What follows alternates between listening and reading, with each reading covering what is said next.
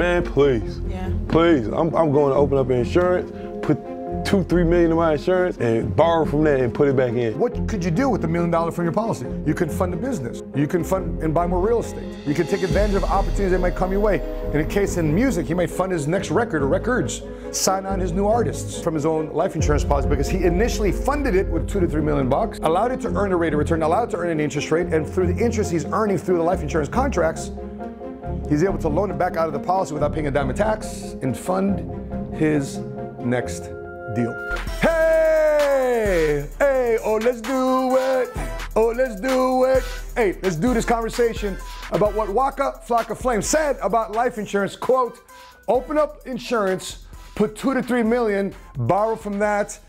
What are we talking about in this episode? We're going to break down what WAKA FLOCKA meant in that interview, what I perceive he meant in an interview, some strategery. We're going to show you game in this episode of the 7 Figure Squad, starting in 3, 2, 1. Let's go. Psst, come on over here. Let me show you something. This is all life insurance right here, life insurance. And not for my clients, although we've helped over 28,000 clients just last year in 2021. But this is all life insurance policies for who? For my family and I. Now, I'm not a financial advisor. I'm simply a licensed life insurance agent building national agencies across the United States. And I want to break down what WAKA FLOCKA was sharing here, some areas that a lot of people got excited about because they didn't realize that life insurance has these tax strategies and tax advantages and opportunities that a lot of people thought that was just for either the rich or for people that was going to be buried in their funeral one day. So let me just share with you a little bit of baseline, a little bit of foundation in why a lot of people get their money wrong. This is not something that you just say, okay, I'm gonna watch one video, I'm done with this. You need to reach out and say, this, I need to find some wise counselors and advisors who have been there, done that, who've been through some good times, been through some bad times, and still living to talk about it. One of the strongest structures in the history of humankind is the triangle, the pyramids of Egypt. And when you build your foundation of your home, you want to build it in an area where it's strong, no matter what happens, weather, changes in environment, this structure will stand strong, like your house, like your financial house. So at the bottom of your financial structure, when you're building your financial home, the first thing you want is certainty when it comes to income, certainty when it comes to cash flow, because no matter what happens over here with life insurance, whatever you decide to put your money into are fancy words such as asset allocation, diversification of your financial strategies. No matter how fancy that may all sound, if you don't have the finances, the cash flow to fill it and fund it, the best plans lose. So you have to find ways to make sure you solidify your cash flow first. I served 8 years in the United States Marine Corps. And I didn't learn any of this stuff until maybe my last year in. Why? Because I went through some financial challenges. I got married, divorced, filed bankruptcy, found myself in a very bad position. I found myself as a single father in custody of my kids. So you have to address this thing called risk. And usually in this conversation about risk, that's when I stumbled across how to mitigate and minimize risk, which is through life insurance. The next things you should build upon then is your savings for emergencies and opportunities. Next, you have to have a debt management strategy for good debt and bad debt. And then you start talking about your investments. And then you start talking about a 401k. And then you start talking about stocks, bonds, mutual funds, real estate, crypto, collectibles, etc., gold and silver. The challenge with a lot of people, though, they got their money like this. It's all turned upside down. Instead of building a solid financial foundation from the bottom up, it's from the top up, where the investments are the first thing they talk about, and then real estate, and then debt, then savings, and oh, let's figure out this thing called cash flow. The sad thing about where a lot of people think about money is just finding ways to get rich quick. The best strategy is how to get rich methodically over time, so therefore it lasts. So here's what you should do. A couple things that you should consider. Number one, you should have a plan for your next moves. What's the next moves? As soon as I get my budget together, as soon as I solidify my income, as soon as I solidify this, that, blah, blah, blah, what's my plan? What's my next moves? Am I happy here? If I'm not happy here, I need to have an exit strategy. If I'm working on plan A and plan B is not where I want to be, that then becomes then plan B. You got to find now a plan A you're transitioning into. So plan your next move. Number two, you need persistency, commitment, urgency. You need to surround yourself with wise counselors and advisors. You never surround yourself with people that are just not YouTube gurus or YouTube channels like myself. Like if you're seeing this video and you don't know who I am, please don't rest upon this video to help you make your decision with your finances, or in this case, your insurance. Please take this video, read these books, watch many other videos to fill up your mind to help you create an educated and well-informed decision. What most do, however, is they fill their life with impatience, with desperation, get rich quick, type of opportunities. They're lazy, don't really want to work it, so therefore they wing it, and they only teach themselves. They're self-taught. Listen, I get self-taught, but if you want to learn a very important topic, such as life insurance strategies, such as planning your financial future, is a very important thing that you surround yourself with a lot of people that have been there, done that, versus you just trying to figure out as you go along. Because a lot of these folks who have been there, done that, the perspective they can give you is time and experience, which you do not have yet. So here's what you should do, here's what most do, and what most people think about life insurance. Oh, it's only for older people. Oh, it's only later in life. Oh, it's too expensive, I can't afford it. Oh, it's unnecessary when I'm single. Oh, I got insurance right, I got it at my job. Listen, this is not what we're talking about. This is not your granddaddy's policy. This is not a group policy. This is not your job's policy. This is an individual life insurance policy and strategy that we're discussing here. Oftentimes people think, okay, let me just get the typical term insurance policy, okay? Term insurance policy. Let me explain, let me go further. So sometimes people go, there's two ends of the spectrum here, okay? There's two ends of the spectrum. People will say, you know what? I'm going to minimum fund my financial strategy, my insurance strategy, and this is what usually term insurance is all about. So the term insurance says, let me get the least amount of cost for the biggest amount of death benefit. That's my style of life insurance. But the challenge with this term is that you have to have a demise of yourself in that term. You put $50 a month into this thing for a 30-year insurance policy for a 30-year period. So $50 a month policy every month for 30 years, for a 30-year period. In exchange, from day one, the moment you put 50 bucks into this policy from day one, is something, Lord forbid, were to happen to you, a $500,000 death benefit in this example would be paid to your beneficiaries. And that's where most people think that life insurance is all about. What WAKA FLOCKA is talking about here, right?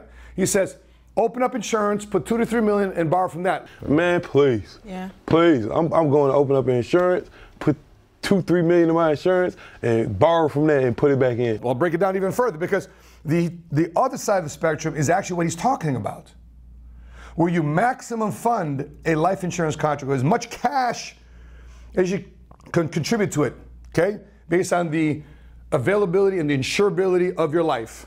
And what also, we'll talk about some tax guidelines here on what you can shove into a life insurance policy by maximum funding it. You want to have the minimum life insurance afforded to you by the IRS tax code that you can shove all this cash in and still qualify under the definition of it actually still being a life insurance contract by minimum death benefit and maximum funds inside the policy, by stuffing a lot of cash inside this particular life insurance contract. So what motivated this video is that we published this video with my reaction to what WAKA FLOCKA said about financial literacy and what he said also about life insurance. He said, open up insurance, put 2 to 3 million in it, and borrow from that. What WAKA FLOCKA said with 2 to 3 million bucks, you can break this down to $200,000 to $300,000 from your gains in real estate to $20,000 to $30,000 that you may get from a bonus or just saving your money over a period of time, or $10,000 to $12,000, $13,000, $15,000 that you say, you know what, I got some money here I want to save and possibly have a gain for my future. How do I do that with a life insurance contract? And I'll share with you, there's many different ways to do with it. What WAKA FLOCKA is talking about is permanent life insurance, okay? Over here, we're talking about term insurance, where it's the least amount of cost for the most amount of death benefit. A different mindset comes to you looking at life insurance from a financial strategy to accumulate wealth and to be able to draw from it without paying a dime in tax. By the way, he didn't even mention that in this video. He didn't talk about not paying a dime in tax. So you can accumulate this money inside properly structured, maximum funded life insurance contracts and withdraw it or loan from it without paying a dime in tax. And what permanent life insurance structures, basically what he's talking about, is permanent life.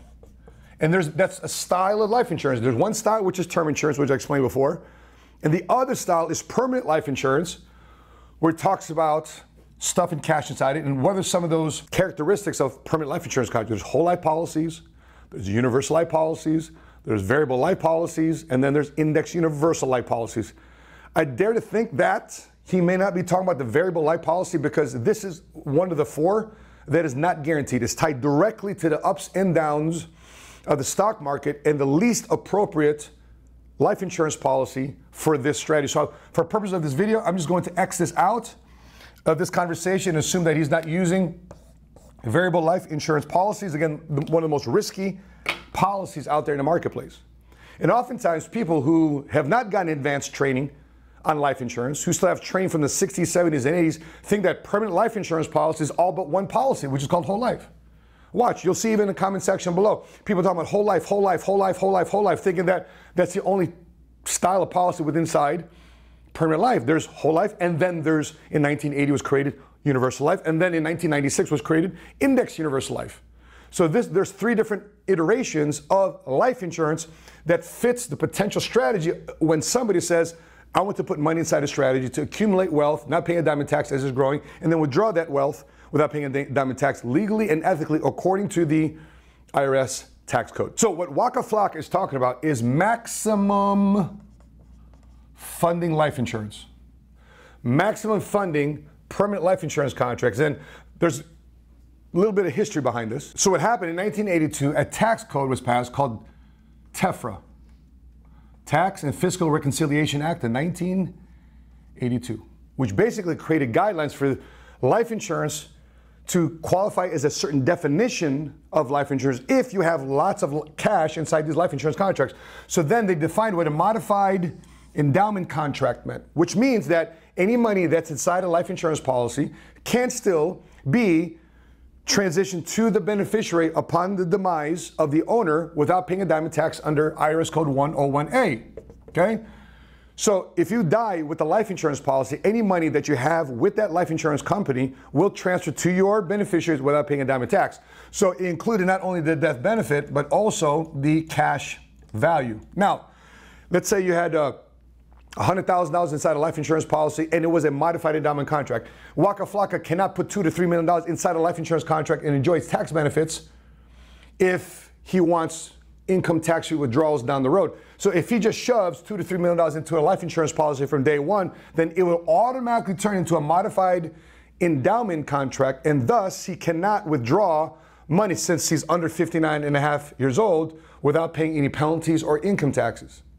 Because under modified endowment contract laws, if you take money outside a modified endowment contract, which is a life insurance policy that now lost its tax advantages, you have to pay a 10% penalty, just like an IRA or a 401k, and income taxes on the gains that you have inside the life insurance policy if now your life insurance policy is deemed as a modified endowment contract. So people didn't like that. The next thing you know, DEFRA was passed in 1984. Deficit Reduction Act in 1984. And then in 1988, TAMRA, Tax and Miscellaneous Revenue Act, was created in 1988, which said, okay, if you want money inside these insurance contracts, you have to pay what they call, you have to follow a corridor called the 7-pay or the MEC guidelines to have money inside life insurance in a tax advantage way. Meaning that if you're under 50 years old, which WAKA FLOCKA is, he can basically shove $2 to $3 million inside a policy in a 3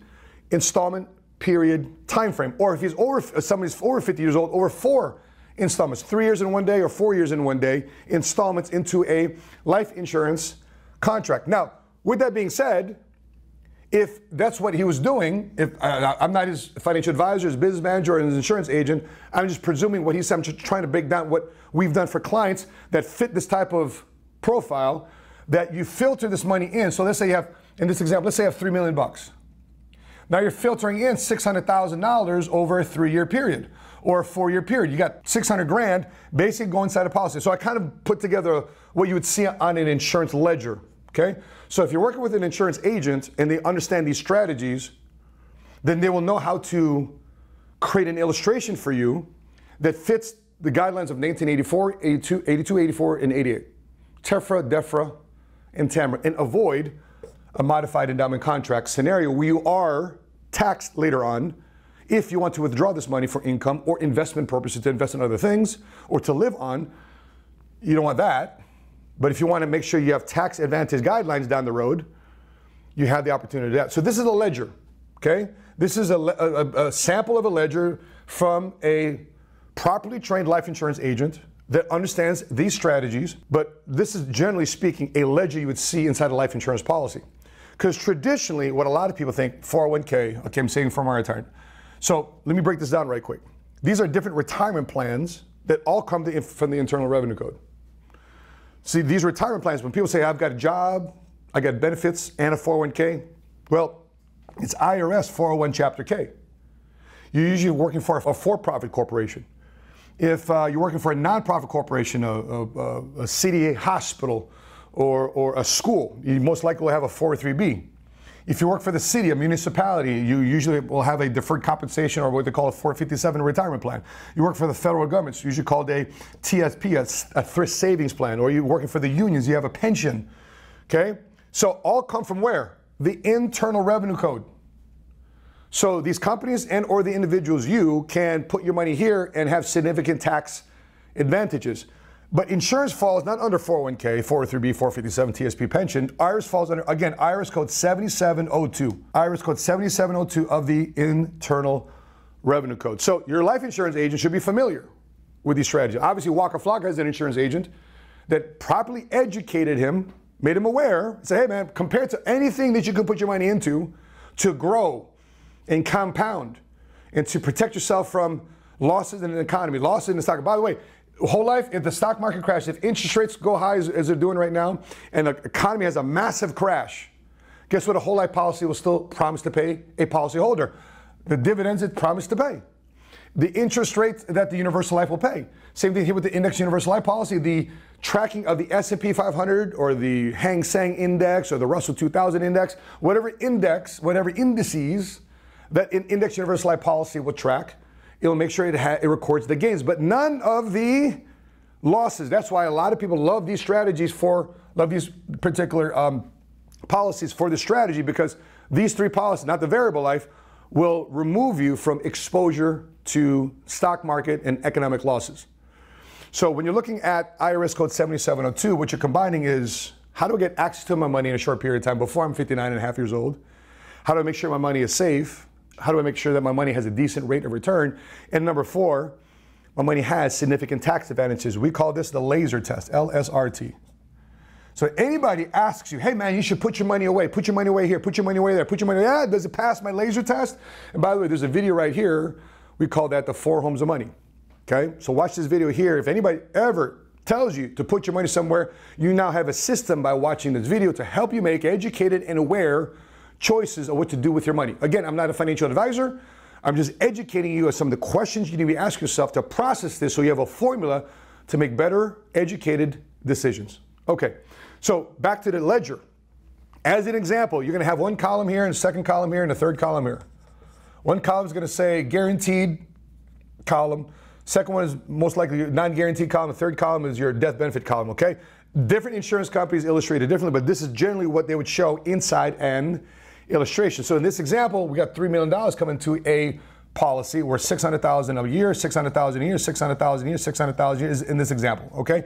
And then for the rest of the policy years, the rest of the life of the policy, I'm presuming WAKA FLOCKA would put 0 into the policy. In this example, he's putting away $3 million in a 5-year period, okay? He's putting $600,000 over a 5-year period in this example. Now, in a guaranteed column, the insurance company is going to say, okay, this is the most amount of money we can charge you for cost of insurance. And this is what's going to happen when we do not credit you the highest amount of interest. The minimum we can credit you on the policy, contractually speaking, inside the contracts, this is what your money is going to look like. The non-guarantee says, well, this is what we're going to charge you based on current costs of insurance, not maximum cost of insurance, that is in guaranteed column. But in column 2, it says, this is going to be the current charge we have with cost of life insurance based on your age and your gender and your health rating, whether you're standard, a non-tobacco rating or preferred elite rating means you're the healthiest, so therefore your cost of insurance is the lowest. But this is this is the cash value, what's going to look like as an example. By the way, don't hold me to these numbers. These are just general ballpark numbers of what you should see inside a life insurance contract if this is something you want to do. But there's guaranteed and non-guaranteed based on current interest rates the policy is crediting, based on current projections if it's an index universal life that is going to project. And by the way, there's specific rules now inside index universal life contracts based on certain regulations that were passed to make sure your insurance agent is not overselling and overinflating what they can illustrate inside the cash value accumulation side of life insurance policy. So you make sure your insurance agent knows about that law. If they don't know the law, then that agent isn't trained in the strategy. They should know. And probably I'm doing the homework for the insurance agent watching this because, listen, I know my competitors watch this as well. So listen, I don't care if my competitors watch this. I want to help the industry. I want to help people out there with their finances. I want to help our industry increase its game so therefore it can serve and help more people. Because the challenge today is that in terms of life insurance, the challenge today is not that people don't have the right type of life insurance. That's not the challenge we have today. The challenge we have today is people don't have any insurance, period. Okay, that's the biggest challenge we have. The massive amount of uninsured people. And you got to rely on GoFundMe's and all that type of stuff, which is never supposed to be created for emergency and or death benefit purposes. But back to this, let me get off my soapbox. Based on this column now, as this money grows and accumulates, because there's a couple phases. There's a contribution phase, and then there's accumulation phase, right? And now there's a distribution phase. And another phase we'll talk about later on, which is transfer phases, which is why my wife and I have wills and trusts, and we sat down with an attorney to make sure all of our assets and life insurance and everything that we own goes into a trust. Okay, we sat down with our attorney, we got it all drafted up to make sure we become tomorrow's old money. How many of you guys want to become tomorrow's old money? Amen? Put it in the comment section below. I am tomorrow's old money. Put it in the comment section below if you believe that is you. Okay, so you put your money, WAKA FLOCKA is putting money in. Okay, this is you. It doesn't have to be 600 grand, it doesn't have to be 2-3 million bucks. It could be $200,000-$300,000. It could be $20,000 to $30,000. It could be $5,000, $10,000, $15,000. Whatever. It's all relative to you and what you want and what you're looking to accomplish. But I'm just taking it from his scenario. I presume that this is usually the strategy what's happening. He's putting $600,000 for 5 years into this policy, and the ledger will show a guaranteed, non-guaranteed column based on current interest rates and guaranteed interest rates inside the policy. And based on that amount of money, he'll qualify for a certain amount of death benefit. Now, I have zero clue what the death benefit is for WAKA FLOCKA. I'm not sure exactly how old he is, what type of health he has, and which type of death benefit he qualified for. A typical example would be if he's putting $2 to $3 million in here, and he's probably most likely, what, he's in his 30s, somewhere around those lines, probably in his 30s, like mid-30s, and most likely qualify for a healthy death benefit. So if he puts $2 to $3 million into a policy, he'll qualify for and he gets qualified for the policy, the death benefit is going to be a $10 million policy. Now, the knock on this, a lot of people say, hey, Matt, you know, the challenge I've heard online is that when somebody passes away, beneficiary receives the death benefit, but none of the cash. That's true under option A. But if you are an insurance agent, if you're working together with your insurance agent that knows this stuff, ask them for option B, or what they call an increasing death benefit, because the policy is also going to include not only the death benefit, but also the cash that's inside the policy. So if something were to happen to WAKA FLOCKA, and he chose option B on his insurance policy, he'll not only receive, in this example, a $10 million death benefit, but let's say he's got $600,000 inside the policy. He's also going to see whatever cash value that's also inside the policy, so it's a combined benefit. So this is how you accumulate money inside a life insurance policy. We're going to put money in over a 3, 4, 5 year period. You're going to have a guaranteed column, you're going to have a non-guaranteed column, and you're going to have your death benefit. So all this money grows. Let's say WAKA FLOCKA's money grows here to $12 million bucks. Okay? Now the thing here, notice is all the way down here. Because money that you put inside a policy, his borrow from that, what he didn't say in that video was when. When? Now, I'm not so sure if he's going to borrow in the first year, second year, third year. Not advised to do that, because you want to treat a life insurance policy like a bank or a checking account. You want to have what they call a capitalization phase. You want to capitalize your life insurance policy, so therefore you can finally get inside the policy and start earning a rate of return. So therefore it can grow and start compounding. What you also have to look at is the insurance companies also have cash surrender values that's inside the policy. In other words, for a period of time and declining over a period of time, for the first 10 to 15 years with most life insurance contracts, they will not allow you to touch all of your money all at the same time, especially at the beginning. So the surrender charges, a lot of people say, well, you know, life insurance has a lot of charges.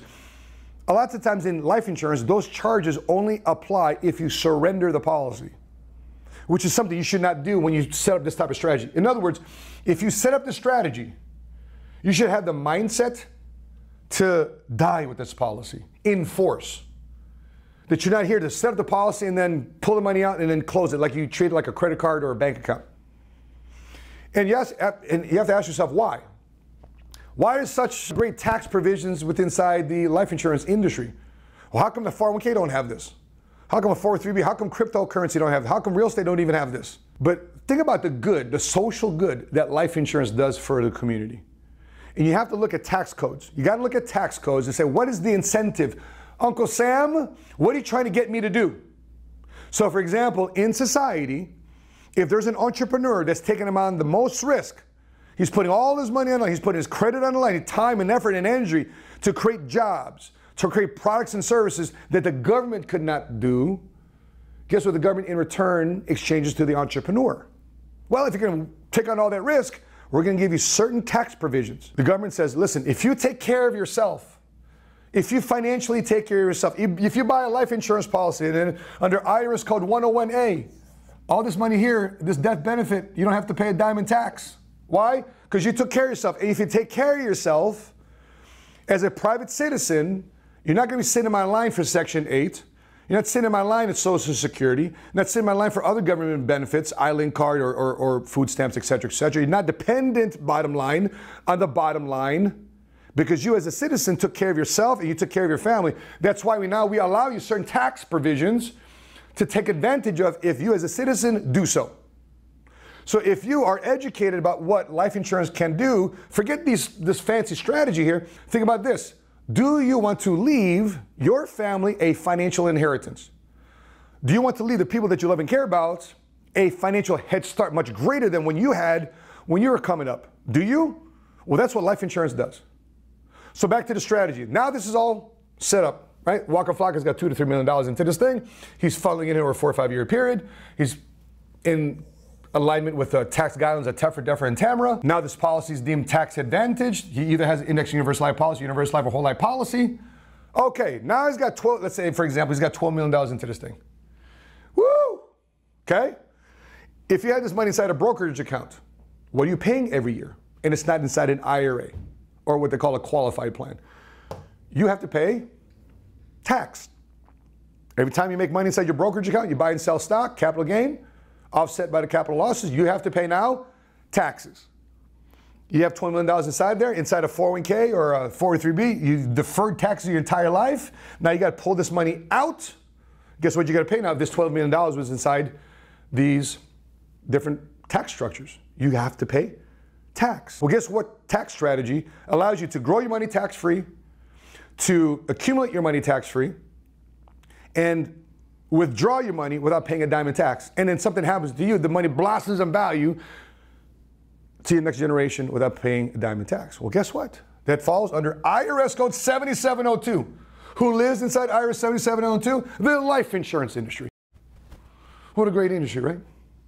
So here, in this scenario, now, if you got $12 million, how do I get my money? Show me the money. Okay, great. Now let me get my money. Here are 3 ways to get money out of your life insurance policy. 1, sad way. 2, dumb way. 3, smart way. Let's go with sad. Now, if something happens to WAKA FLOCKA, sadly, something happens to a policyholder with an in-force contract, sadly, when they pass away, they will receive the death benefit. In this example, a $15 million death benefit. So sadly, to get money out of the policy, somebody sadly has to pass away. Somebody has to die, which is a traditional way of where people thought life insurance policy was all about. Now here's another thing, another sad way, but not so sad, especially if you're going through it. Let's say you had a heart attack, stroke, cancer, or you're older in age, you can't take care of yourself, you need some home health care. Or you got injured on the job and you can't take care of yourself, you need somebody to help you around.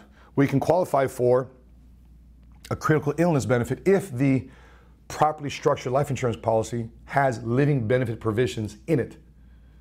It's part of the, by the way, there's not a lot of life insurance companies that offer it or have it, just so you guys know. Or one way you can get your money from the policy is if you are deemed terminally ill. But again, that is a sad way to get money from a life insurance policy. But it is a way to get money from a life insurance policy. The second way is a dumb way, okay? Which is to withdraw. Okay, I got $12 million in there. Let me withdraw my money. That is a dumb way. Why is that a dumb money? Because a couple things here happen. FIFO means first in, first out. Okay? So your principal is taken out of the policy and then your interest. Okay? And so what happens is if you pull this money out via a withdrawal, you permanently reduce the cash value and death benefit within inside the policy, and to be able to put that back in via after a withdrawal is very difficult because you permanently then reduce the cash value and death benefit by creating a withdrawal. Now you can take money out from your policy as a withdrawal, but it is the dumb way to do it. The other way, it's not the smart way, is basically loan from the policy. People say, well, why I got a loan from my life insurance policy? It's my money, right? Well, it's funny how people have that knee-jerk reaction when they do the same thing with real estate all the time. Oh, Matt, you know, I bought this house at $100,000. Now it's worth $500,000. I got $400,000 equity. Well, how do you get it out? Well, I can sell the house, get the $400,000, or I can stay in the house and do a cash out withdrawal, cash out refinance, excuse me, and strategically refinance the house and take out the equity inside the house, even though my mortgage payment goes up. But now I have control of the equity. Now I can go invest into more real estate. People don't think it's a knee-jerk reaction to loan to get equity out of the house to buy real estate, but I think it's weird that you loan from a life insurance policy. With the nomenclature of loan for a life insurance contract helps you strategically because money that is loaned from a life insurance policy is not deemed as either earned, passive, or portfolio income, therefore non-taxable.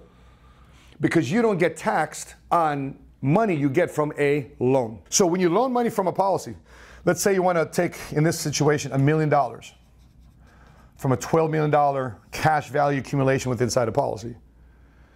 The dumb way is to withdraw $1 million, okay? Because dollar per dollar, you lose cash value and death benefit from the policy day one, okay? You lose $1 million. Or you can loan it from the policy. And here's what happens. Here's a cool thing about the smart way of loaning money from a life insurance policy. Unlike money that you might have in a brokerage account, money that you might have inside a 401k, money that you might have inside a 403b or 457 plan. When you loan from those type of scenarios, those type of tax structures, the company actually has to sell your position in the stock market that day. So that's why they tell you at the close of business, we'll sell your stock and then we'll send you a check, okay? So what happens is whatever your value or whether the stock market value of your portfolio was that day, they have to sell, in this case, $1 million of stock, okay? So you lose your position in the market. So you lost some gains and some advantage you had with dollar cost averaging. Basically, you have to sell your positions in the stock market in your 401k or 403b plan, your brokerage account, to get the $1 million out, okay? And then in those plans also too, you have to pay them back. Otherwise, it becomes a taxable distribution. If you don't pay back your 401k loan, you won't pay back your retirement plan on these things. Now here inside a loan, in an insurance policy, you do not have to pay it back. So what the insurance company does, they set aside $1 million, okay? They don't sell your position in the market. They allow you to loan $1 million loan and you collateralize the cash value you have inside the policy without selling your position. In this case, if you're talking about an index universal life policy, they don't sell your position inside the index of the gains or the loss of the stock market. They don't sell your position wherever you're at that particular point inside the stock market. Which, by the way, an index universal life is not a security, which means it's not a typical stock, bond, and mutual fund. You're doing this through the transactions of the insurance company, and this $1 million is basically collateralized through your death, which will be payable through your death benefit upon your passing. In the meantime, the insurance company charges you 4% for the loan. So in this case, they're charging you 40 grand. But since they collateralized your $1 million payable back by the death benefit, your $1 million is actually still growing in cash value. So it's also being credited 4%. And so one of the things that insurance companies do then, they have this provision called the zero cost wash loan. So to just let you know, what could you do with the $1 million from your policy? You can fund a business. You can fund and buy more real estate. You can take advantage of opportunities that might come your way. In a case in music, he might fund his next record or records, sign on his new artists through getting a loan from his own life insurance policy because he initially funded it with $2 to $3 million. allowed it to earn a rate of return, allowed it to earn an interest rate, and through the interest he's earning through the life insurance contracts, he's able to loan it back out of the policy without paying a dime of tax and fund his next deal or opportunities. So there's some sexy things that is happening, and I'll tell you this. I don't know what's going to happen in our country in the next 3, 4, 5 years. All I know is most likely going to be scary and very rocky. And for those that take advantage of what they have today, I don't know if you have a lot of money inside your savings. I don't know if you have a lot of money inside the equity of your home. I don't know if you have a lot of money sitting on the side somewhere not doing anything. But these are some of the things that you need to consider thinking about after watching the video. Again, it may not be me, all good. But talk to somebody. Surround yourself with wise counselors and advisors to help you understand what your advantages are in an industry where a lot of people thought it was just for dying. There is the word life in the word life insurance, and therefore you should take advantage of it when you are alive. Young and healthy, take advantage of this if you can, if it's suitable and appropriate for you. And for a lot of people, it's not.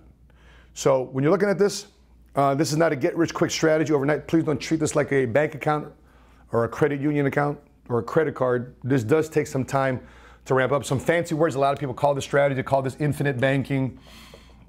Okay, missed fortune, right? Max funded, be your own bank, right? There's all sorts of different marketing terms to talk about what this does. But basically, when you see those kind of buzzwords in the insurance industry, this, generally speaking, this is what they're talking about. So I've been doing this now for 23 years. I've been specifically training this stuff since 2005, and something we've done across the country for clients over and over and over and over again. And one of my favorite clients is my mom. We always say in the financial services world, don't ever put your client's money into something that you wouldn't trust your own mother's money into. So again, these are my life insurance policies. That's not for my clients. This is our family. It's my children.